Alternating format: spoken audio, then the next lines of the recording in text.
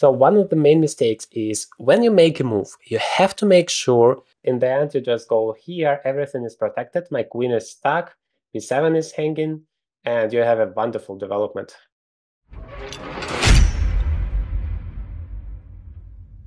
What's up, chess player? Welcome to the Journey to Grandmaster, the place where you can improve every single aspect of your chess game. And we are gonna play against our viewer here, almost 1300 rated player here. He starts with knight to f3. Very interesting move. Like normally on this level they play e4 or d4. And okay, let me choose my strategy. I somehow want to play c5. I want to be aggressive from the very beginning, and let's see what happens. So my opponent plays c3. Probably he wants to play the move d4 later on and somehow attack in the center. But I frankly don't really get this strategy. Like, we could immediately play d4 in the first place if you want to do that, or yeah, I'm not sure. This feels a little bit weird, although yeah, I guess still pretty normal. So I'm gonna just play knight to c6 now. Okay, my opponent does go for d4. I guess that is the right move, of course. He needs to fight for the center. And the point of this video is to show you the common mistakes on this level, like 1000 to 1500 level. But well, it's one of us, it's a member of our community, so I expect him to know all of the golden principles I teach so often on this channel, like playing in the center. All of the main events are gonna happen in the center of the board, so you can never just ignore it. So I like the move d4. Well, I also need to fight for the center, because if I don't do that, my opponent is going to use it, go forward, play d5, then my knight is in trouble. I don't want that, so I have to do that on my own. I have to fight for the center, play d5, because it's going to open up my bishop, and that's essential. And also not allow my opponent to play e4, because in this case he's going to control the entire center, and that's not great. As for taking the pawn on c5, I'm not really afraid of that, because I'm gonna play e5 and I'm gonna just attack my opponent in the center, having two very strong central pawns, so that should be good for me. Okay, bishop goes to f4. So it feels now that my opponent is creating some kind of a London system structure, which I'm not a big fan of. But of course, it's a very solid, legitimate opening as white. And I always want to play something like queen b6 as a response to that. Now I might understand why he didn't that way, actually, because he somehow tried to trick me, and probably he had succeed, because if I knew that he would play a London system in the first place, probably I would play something else, like d6, just to make sure this bishop is not that great, or yes, knight f6, c5, e6 ideas, but without the move d5, I like those systems so much. But it wasn't clear he's gonna play the London system. He played this weird move c3, then d4, and I needed to play d5, and now he's going for bishop f4. That is quite creative, I have to say. But my normal response here is queen to b6, trying to put pressure. Okay, he goes for queen to c2. I don't like this move, because what about the d4 pawn? It's hanging now 2 times, and I'm attacking it 3 times. So here we go. The main topic of the video is main mistakes on the level, well, I would say from 1000 to 1500. So one of the main mistakes is when you make a move, you have to make sure that once you're making that move, like you are imagining it in your head, I'm gonna make the move queen to c2. Am I losing any pieces afterwards? What has changed in the position? That is always the question you should ask yourself to help yourself to figure it out. Like, the queen was on d1, it's now going to c2, and you have to think about 2 things. First, what the queen is doing on c2 that it's not doing, it wasn't doing on d1. Well, it helps to protect the b2 pawn. That's a good thing. I don't know, maybe it controls this diagonal, which makes bishop f5 more difficult to play. By the way, that might still be possible for black. And then the second thing is, what is the queen not doing because it's not on d1 anymore? And the answer is, it's not protecting the pawn on d4 anymore. That is a very big concern. Of course, if you think whether some attack is dangerous for you or not, you always need to calculate the numbers of attackers and the numbers of defenders. You have, if you have enough, like the same amount of defenders like your opponent has attackers, then you're good to go. But in this case, I have more attackers, which makes it, yeah, the d4 pawn very vulnerable. Now I can still calculate this move bishop f5, because if you take it, I'm gonna take here, and it seems like there is no way to save that rook on a1. You could take on d5, I take on a1, and then this knight is also in trouble. You can, of course, go back somehow, like e4 or b3, but black is still in exchange up. But maybe after bishop f5, white can correct their mistake and play queen b3. By the way, instead of queen to c2, queen to b3 is quite a normal way to deal with such a problem, because then if I take on d4, you can just take my queen and then take back the d4 pawn. Everything is absolutely fine for white. So I want to take the pawn on d4. I don't see why it's bad for me. I take it, he takes. Now, that is a mistake so many low-rated players are making, and hopefully you're never gonna do that. Just making your move without calculating any variations at all. Just never do that. If you have a few minutes on your clock, just never do that. So I want to calculate the move takes. He takes it back. I take it here. Now, for example, one thing I could have blundered here was if the bishop would have been unprotected here. Thank God it's protected by my rook, so it's not a problem. Now I'm attacking the queen and the knight. Probably the most active move is to take for white. I take it back. There are no checks. Well, once I take with the knight, he has this check attacking the knight, but I can just step back with my knight and there is absolutely no problems. So yeah, it seems like I'm just winning the pawn. Yes, you might argue he has some kind of compensation afterwards, but first of all, this bishop is hanging, so he has to play something like e3, then I have to go back, and then yeah, he has some kind of development advantage, like knight c3, and maybe knight b5 is coming. That is... Can it be that it's some kind of gambit I'm not aware of? Because for me it felt like a pawn well, rather pawn blunder, but maybe I'm wrong. Maybe he knows his stuff and that is just a pawn sacrifice. And he is well prepared here. Because once again, once I take everything, he plays e3. I go back to b6, let's say, because, well, I can give a check, but yeah, maybe it makes sense. Knight c3, at least I'm pinning this knight for a bit. And then... Can I still play bishop f5? It takes... I take on b2, attacking that guy and that guy. And then rook to c1 is not possible, because remember, this pawn is on e3, blocking the diagonal. Okay, I want to take it. I mean, that's the most active move. I want to go for it and see what happens. If my opponent tricked me, well, that would be a good lesson for me to learn, that never underestimate your opponent. I try to never do it, but feels like a pawn for me. And if I can get a pawn and get away with that, I want to do that.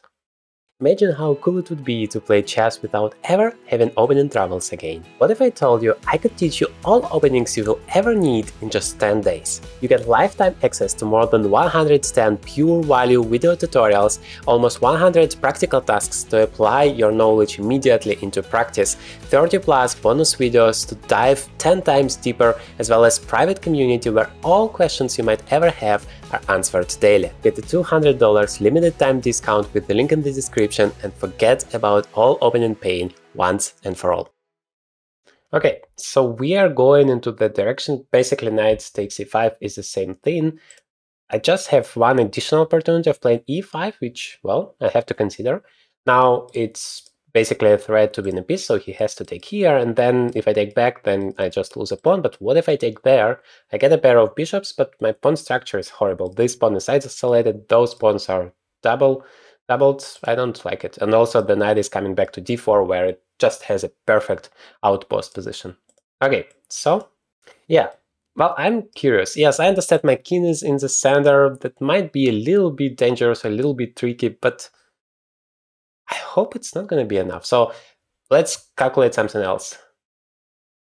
Queen takes d4, e3, queen b4, check, knight c3. Yeah, but I do have this bishop f5 idea. Maybe my opponent has something like bishop b5 check. And then I take it, he takes, I take there, he plays knight c7 check and wins the rook. That's actually bad.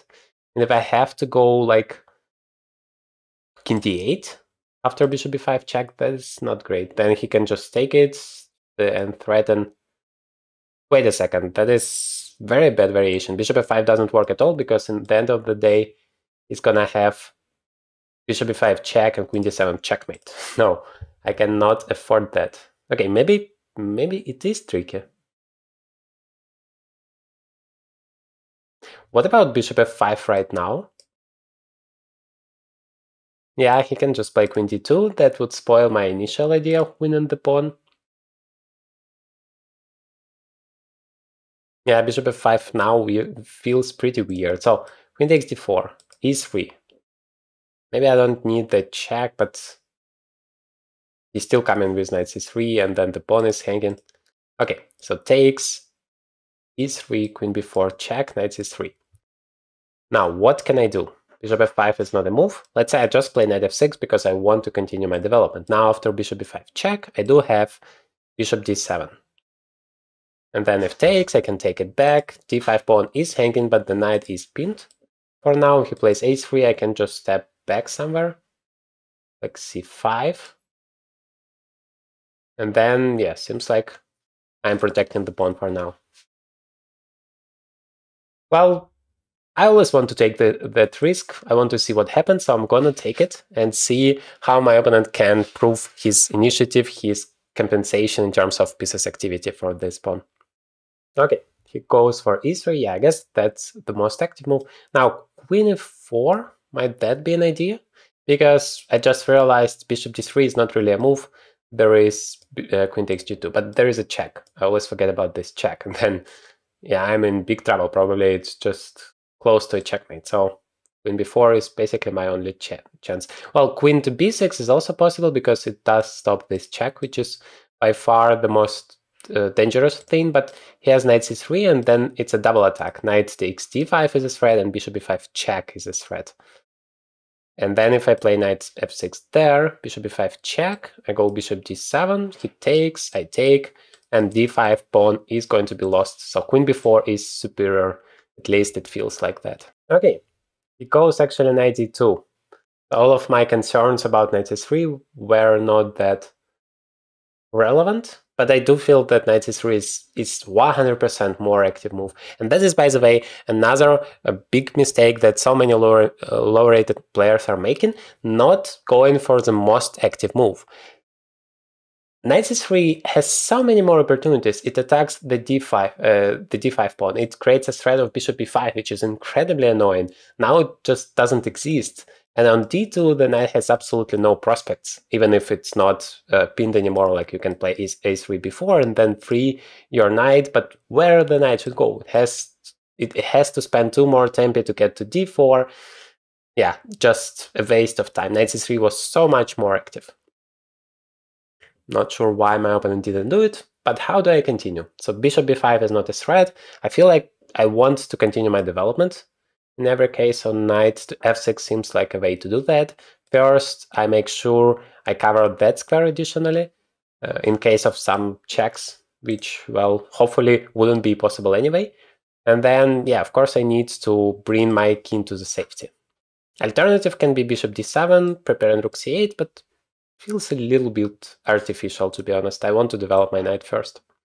Yeah, my opponent goes for a3, and now I just realized this move bishop c7 felt a little bit dangerous for me, but now I realize I just have queen c6, and then my opponent exchanges the queens. That is the best thing that can happen to me. So it's important not to play queen a5, because then bishop c7 is a real problem. The queen has no moves, and if I play b6, then queen comes to c6 with huge effect. So it's very important. Like, your queen is under attack. You need to find the best square for your queen to go.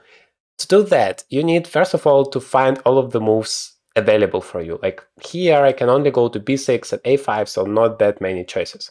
Now, how do I choose which one is better? I calculate both. I see what kind of opportunities my opponent has, and I always start with the most active options, which are checks, captures, threats, and active moves. Well, checks are not really there. Well, queen b6, there is queen a4, but I can just block it. Then captures, well, there is nothing really to capture, and then there is the threat attacking the queen, either b4 or bishop c6. Sorry, bishop c7. I don't really like both, but bishop c7 is just winning the game. So queen a5 doesn't work for that reason. Queen b6, yeah, then it's not such a problem because I have queen c6. Okay, bishop d3 has been played.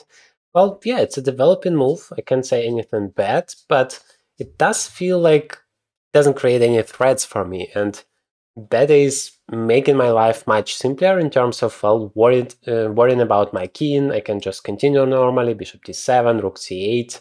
It's not like I'm in danger. And yeah, I guess that started with the move knight d2. After knight d2, I don't see real ways to create big problems for black.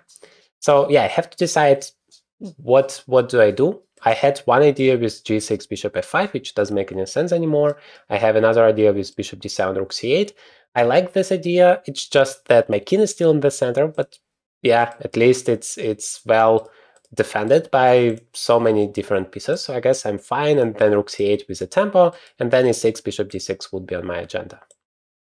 Okay, castles. Yeah, what I like is my opponent is developing all of the pieces. That's already for a 1300 rated player incredibly important, and yeah, I'm glad he does it. All of the pieces are developed, castles is made, now the rooks, I mean, all of the minor pieces are developed, now the rooks have to go into the play, and he has some compensation due to the fact that my development is far from being over, but I have an extra pawn for that. I have spent some time to take it and go back, so that is how it normally works. Okay, queen goes to b3, which is, yeah, on the one hand, unexpected for me because I have an extra pawn, so it's a dream for me to exchange the queens because it's going to be simpler to convert my advantage. On the other hand, the problem for white was there was no real good square to put the queen to. Yeah, but maybe he still has some compensation because I'm still far away from finishing my development, and he's gonna play rook c1, exchange the rooks, then maybe bring the other rook to c7.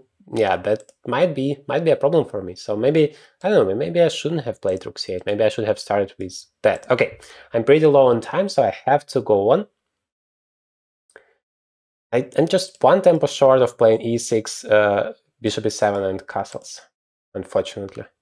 That might be problematic. Also, if I take, then this knight might be coming all the way to a5. So maybe I just ignore that for now and play a6 immediately. Okay, he takes. Might be wondering why I allowed him to take, and now I have double pawns. Double pawns are overestimated. It's not such a big deal, but what is important that the knight is still there, so I have a little bit of time to play the move bishop c6 and somehow avoid my problems here.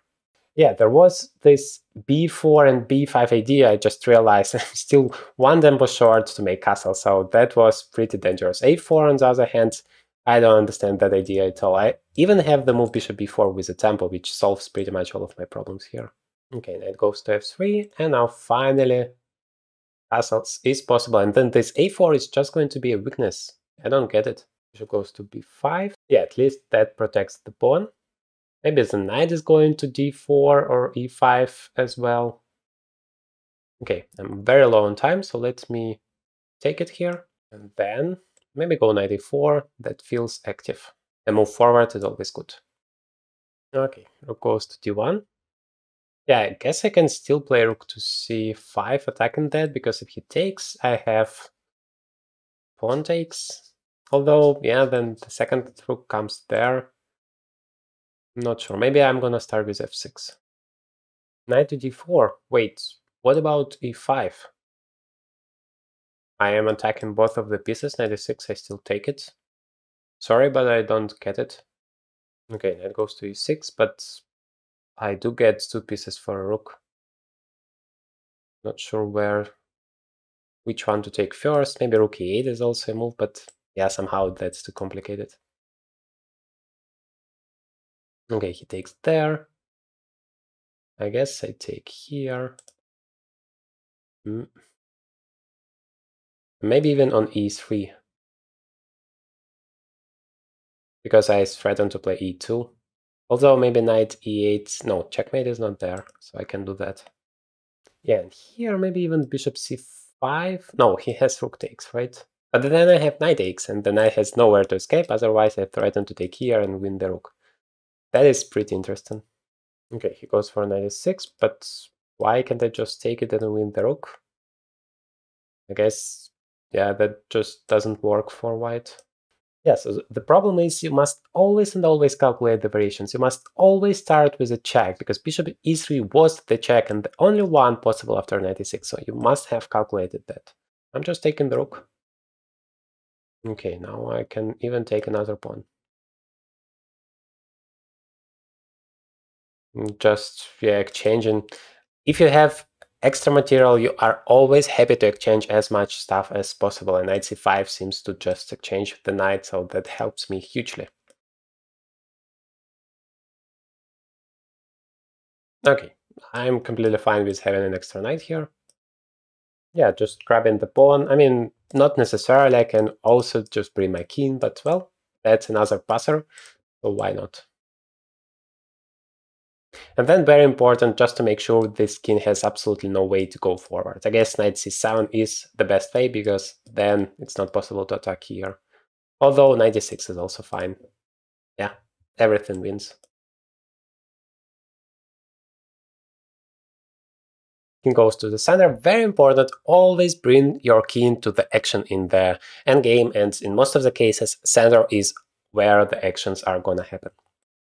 And of course, when you have passers, you have to use it, not just enjoy it and be happy that it's there, but really use it and push it as fast as possible and as far as possible. If you have multiple passers, of course, you can push all of them.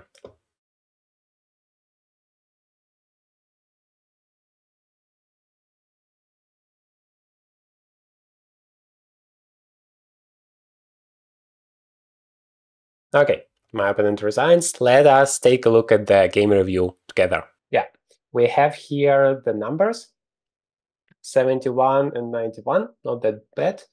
And the rating numbers, I never understand how they are working, but that's what we get. I guess 1900 is pretty good, since you are around 1300. What is your impression? Yeah, I don't get the same numbers here. I get 1850, but it's pretty close. Yeah, no, I mean, it's too bad I started blundering at the end. I think I was defending myself pretty well, but which is not normal. I was playing white. But I mean, it's the best I could do. I need to take more time, and I don't play well under time pressure, basically. And at the end, I start playing too fast. But why did you do that? You had quite a lot of time. Yeah, I know. I just get nervous. Actually, I don't know why. I should have really taken my time, especially when I lost the rook. That was so avoidable. I just had to move my king. Um, Okay, let's go through the main points here and see what happened. First of all, this queen c2 move, was it a sacrifice or was it a blunder? why is it a sacrifice? The pawn on d4. No, because I thought your queen was going to b2. Yeah, but you have plenty of other ways to deal with that problem, like queen b3, for example, is a normal way, and then just exchange the queens if I take on d4. All right. Okay. Yeah.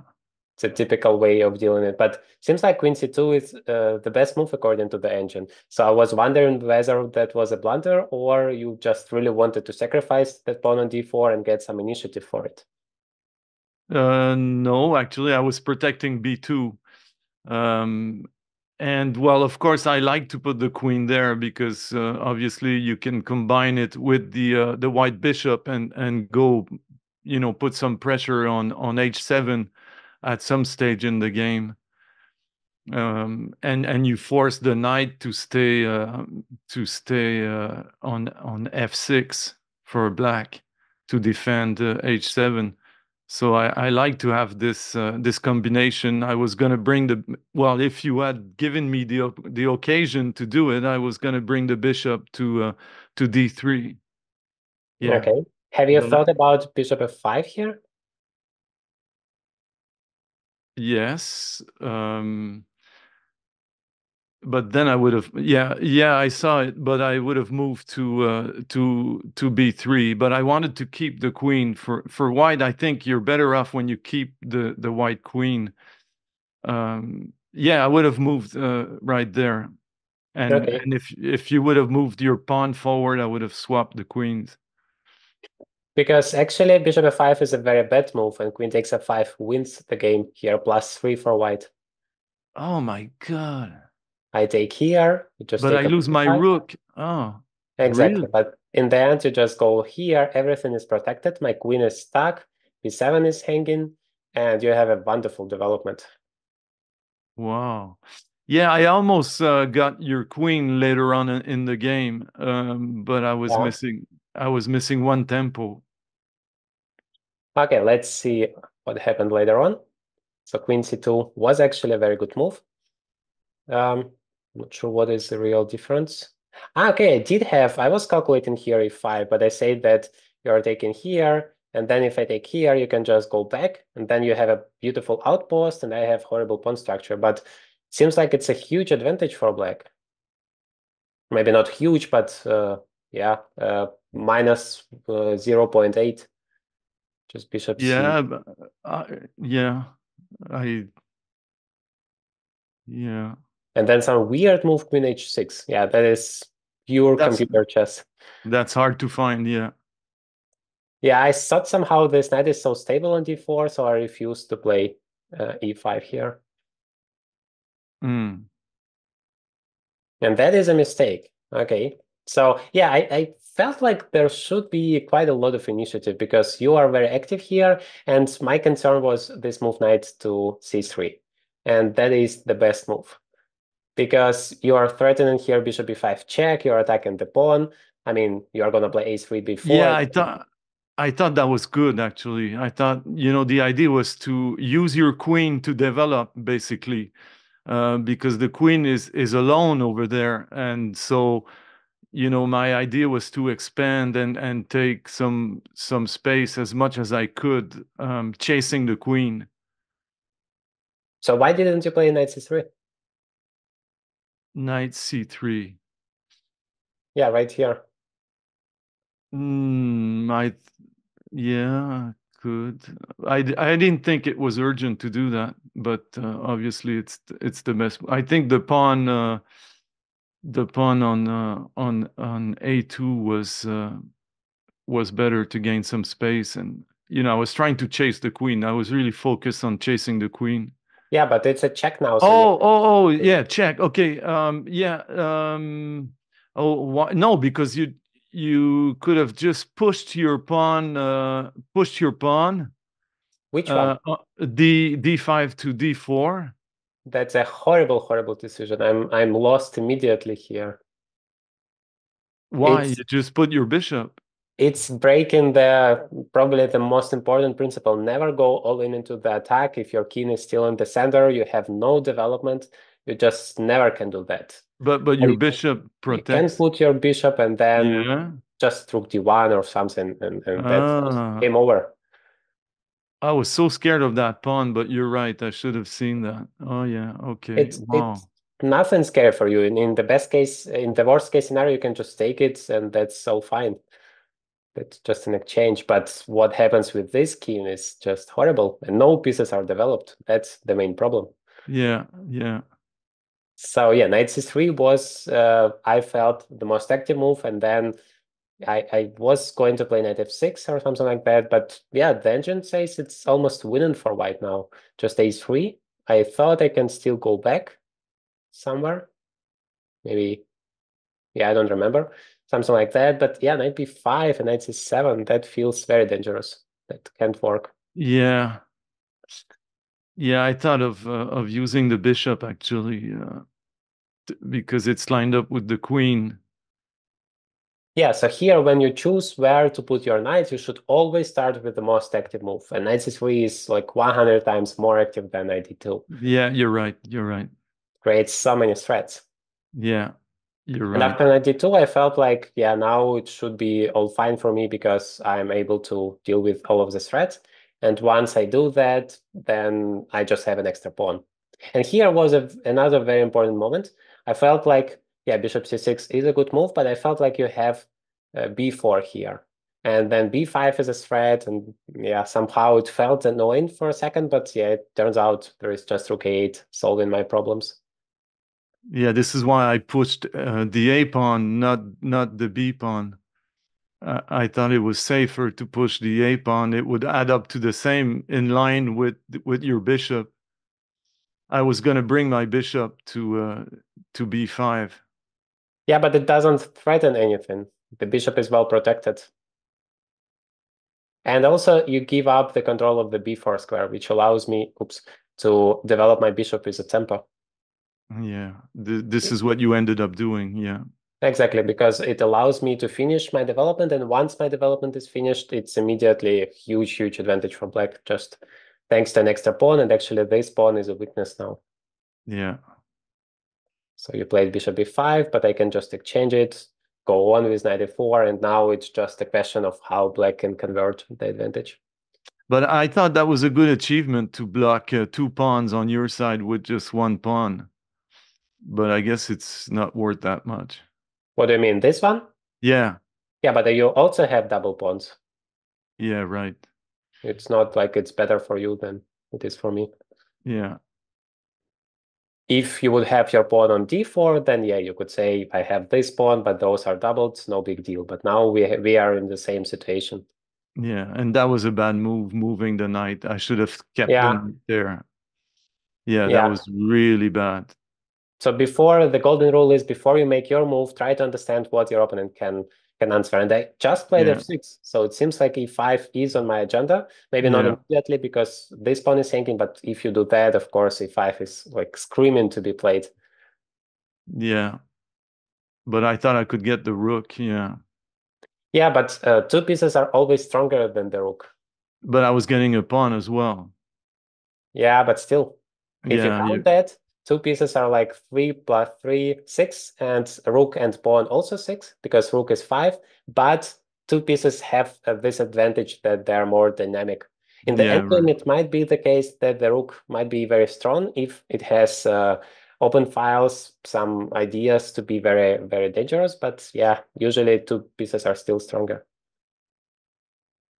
Yeah, and bishop c5, I felt like an interesting idea because it creates a threat and it doesn't allow your rook to be here, like to go aggressive, to go all the way to c8 to c7 and then attack here. Yeah, I didn't see that because I was too focused on saving my knight. I couldn't understand why the king wasn't taking the knight actually, and I should have taken more time here because that was really simple to avoid. I should have Yeah. probably traded. Yeah, Whenever your opponent makes a move, you have to think what is the idea? Why did he play bishop c5? What he wants to achieve? yeah, And you start always with the most active moves, and that is the only check that is available. So, and the trick is if you take here, now if I take with the pawn, then your knight is free to go. But I can take with the knight, and your knight has no squares to go. yeah. So it was losing anyway. It was too late by then. Yeah, Yeah. And here, of course, that's too late to yeah, save the game. yeah. I wanted to resign at that point, but I thought I could play a few more moves. Yeah, that's fine. So you had your chance here with knight to c3. I mean, that was a huge move. It's not winning for white, it's +1, but well, black has to be very careful. Play a6 and then somehow this pawn is in trouble. It's not a situation you would like to find yourself in as So black. would you long castle here to gain a tempo and go really fast? Well, that's very problematic because your king is in huge trouble, or my king in this case is in huge trouble there on c8. So I don't think that's possible for me. No, I mean as white. Would you Ah, okay. would you long castle to put pressure on the pawn and That's one of the idea. Like, yeah, you attack here twice, so I have to play e6, but I guess you still have to attack that queen somehow, and it feels like you can do that immediately. You don't have to wait another move because this pawn is still hanging. yeah, yeah, you're right. You're right. The engine says something I wouldn't really thought about here. Queen to a4 check, because it's counterintuitive. You're a pawn down, you have an initiative, your opponent's king is weak, but you exchange the queens instead. It's not a usual idea, but the point is then still white is having so much initiative here, and all of those pieces are still stuck. Yeah. And how come you did that? How come you waited so long to develop on your side? Because this is a known attack that you did against the Alpine. You think it's something known, this way of playing, or you just improvised? Yeah, I pretty much improvised. I knew that queen b6 is a normal way to attack, but here it turns out you should not take the d4 pawn. And maybe I felt it subconsciously, but I still wanted to see what you have there, how you're going to attack. It was interesting to take a look at that. I guess normally you should just develop here knight f6, and black is not in trouble here. The Yeah, position is, yeah, oops, equal according to the engine. But yeah, I just wanted to see what's going to happen here. Like takes is still fine. Normally you take with the pawn here. And then, yeah, the engine is saying knight b4, but that's too weird. I guess I would just have played normally with knight to f6 if I wouldn't have taken the pawn. But it's yeah. good to know that taking the pawn is actually not great for black. Okay. But anyway, thank you very much. I had a lot of fun. It was really nerve-wracking for me. Yeah, thank you too. I Yes. enjoyed it as well.